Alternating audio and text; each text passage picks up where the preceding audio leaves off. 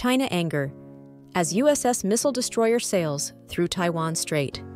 A U.S. warship has sailed through the Taiwan Strait, prompting an angry response from China.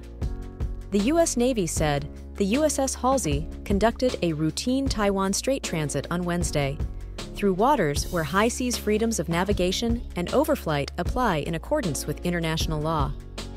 The guided missile destroyer passed through a corridor beyond the territorial sea of any coastal state, said a statement by the Navy's 7th Fleet.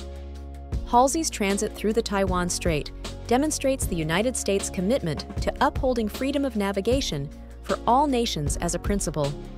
No member of the international community should be intimidated or coerced into giving up their rights and freedoms.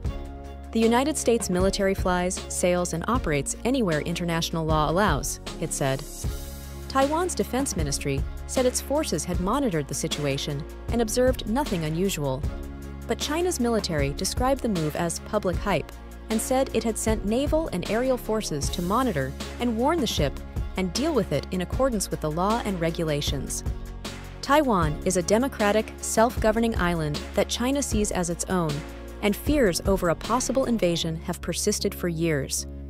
China also claims jurisdiction over the strait, which is about 100 miles wide at its narrowest point, but the U.S. and Taiwan say it's international waters. American warships, and occasionally U.S. Navy aircraft, pass through or over the waterway about once a month. The latest sailing comes less than 2 weeks before Taiwan's new president takes office. President-elect William Lai Ching-te, who Beijing says is a dangerous separatist, will be inaugurated on the 20th of May. His Democratic Progressive Party favors Taiwan's de facto independent status, maintaining strong unofficial relations with the U.S. and other major nations.